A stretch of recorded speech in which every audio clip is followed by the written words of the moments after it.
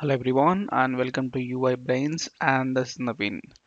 In this video we're gonna see a new question, that is first half.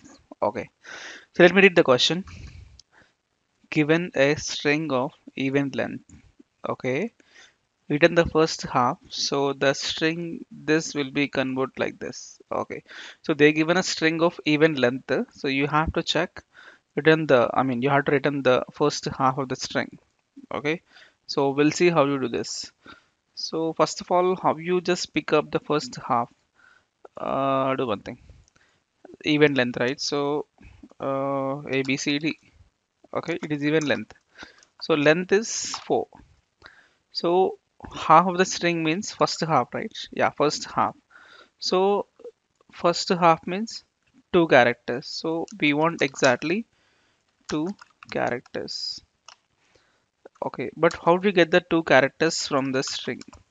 You can just say substring of 0, comma 2. Okay, fine. Now suppose you have A, B, C, D, E, F. Now what? 1, 2, 3, 4, 5, 6. So 6 characters here. So the middle one will be, exactly I want 3 characters now. And how to get the 3 characters is 0, comma, 3 characters, right? So the thing is, but how you make this dynamically? How you get the 2? So length will be 4. So I want 0, comma, 2. So 4 by 2 is 2. 6 by 2 is 3. Okay. If that is the case, if it is just AB, then what is the middle string? First half is what? A. So length 2. I want one character string. How you get the one character string? Let's try out substring of 0, comma 1. So 2 by 2 is 1. So simple. So the logic here is str dot substring of 0, comma str dot length by 2. That's it. So this is length is 4, I want by 2. Length is 6, I want by 2. Length is 2, I want by 2.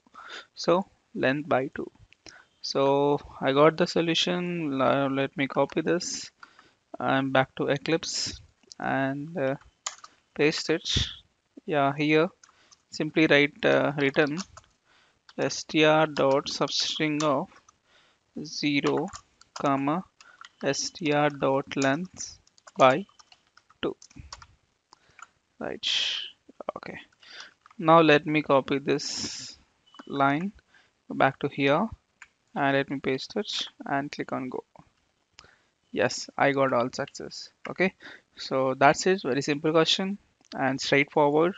And please see the solution and please practice. And thank you so much. We'll see for the next question in the next video. Thank you.